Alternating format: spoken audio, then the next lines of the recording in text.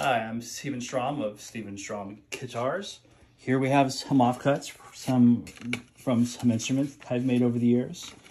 We've got some beautiful Macassar ebony. Got a bunch of pieces of that. We've got some African blackwood, which actually is a rosewood. Makes just stunning instruments. We've got some offcuts from Cocobolo, which is also a rosewood. Very oily, so watch out. Sometimes it can be hard to glue. More Macassar. We've got some offcuts from Sides. This is Honduran rosewood, which is actually one of my favorite rosewoods.